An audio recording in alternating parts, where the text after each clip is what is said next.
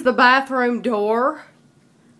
And you'll see that paint is missing right there. That's because last night I walked up to it and there was a little bubble in the paint, and I picked it and it just came off like it was nothing. And it's because oil-based paint was added to latex paint and it doesn't stick. So I'm going to peel this off. When Kevin gets home, he will remove this from the front and maybe even these pieces. We will keep this piece on because it looks good. But as you can see, something dripped there from this where it was painted in place. See, this is how this peels off. You can just get a piece and it will come right off. And it won't do that if you prime it first. See that?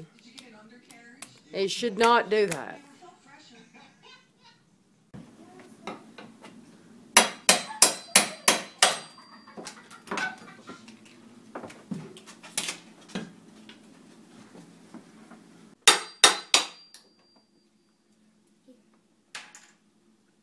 This could be more interesting.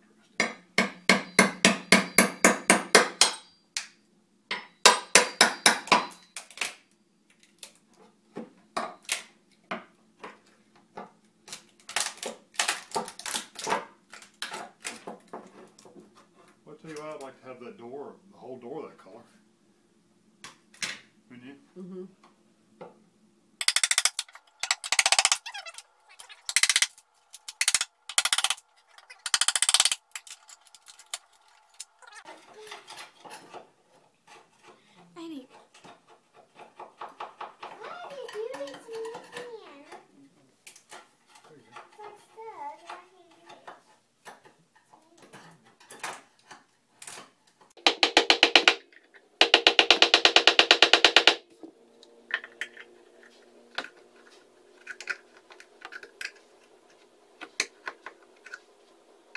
Okay, we brought the door out back, and Kevin is going to take the knob off first and the plate because we bought a new one and we're going to put that on. And then he's also going to sand the door so everything's flat so that we can repaint.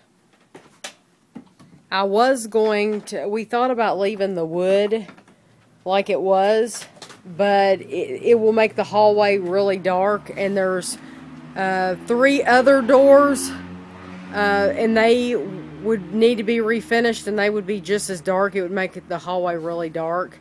So we're just going to repaint to keep it bright.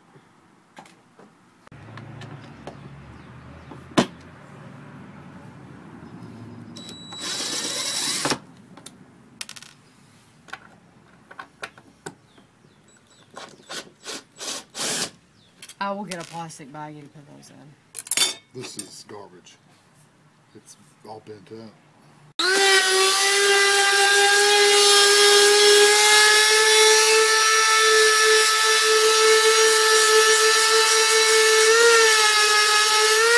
Okay, Kevin is filling in these little holes with wood putty because this plate is smaller than the one that was on here before. So we have to cover in the holes. Okay, I have started priming the door, and it looks really ugly when you prime, and you can see through it, and it just looks like it's going to be terrible. But then once you paint, you'll cover all this up and you won't even know that it's there. But this will help the paint to be darker and stick better. Stick to the old paint. This is the door after the primer has dried, and I have gone over it with the white on the edge and up at the top, and you can tell that it's covering that primer right up, covering that door up. So it doesn't have to look perfect once you're finished with the primer. But now I'm going to finish with the white paint. Okay, I've finished with one coat, and now I'm starting to put my second coat on, and then I will be finished. Okay, it's been a few hours, and the door is dry, and now Kevin is going to put the plate on the door. We won these off of eBay, and it's hard to see the detail there. You can see this one. It's a different shape than the doorknobs, the plates that were there before, but we don't mind this having a different plate since it's on the bathroom door.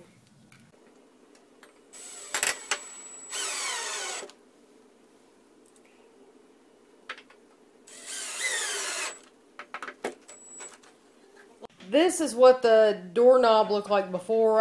This is a door in the kitchen, but I just want to remind you of the glass doorknob that was on it. Before that, the doorknobs look like this. Now, the new doorknob we bought is actually black.